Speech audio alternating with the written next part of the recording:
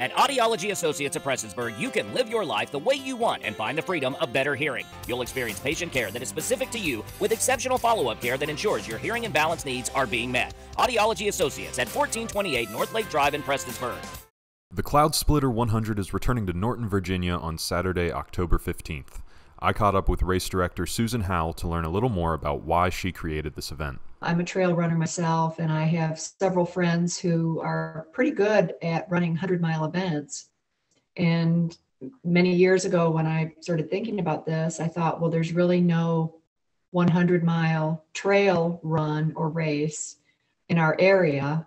Howell could have hosted the Cloudsplitter in other parts of the region, but she chose Southwest Virginia for a very specific reason. Central Appalachia is an area that has really suffered with the downturn of the coal industry.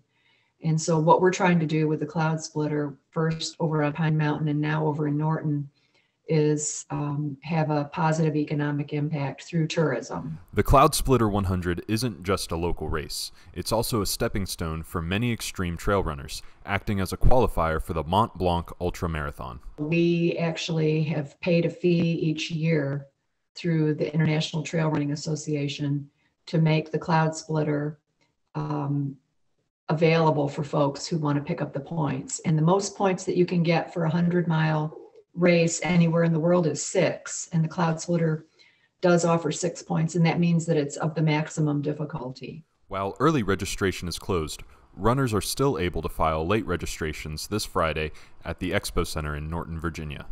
For more information, visit the Cloudsplitter 100's Facebook page. For Mountaintop News, I'm Jamison Killen.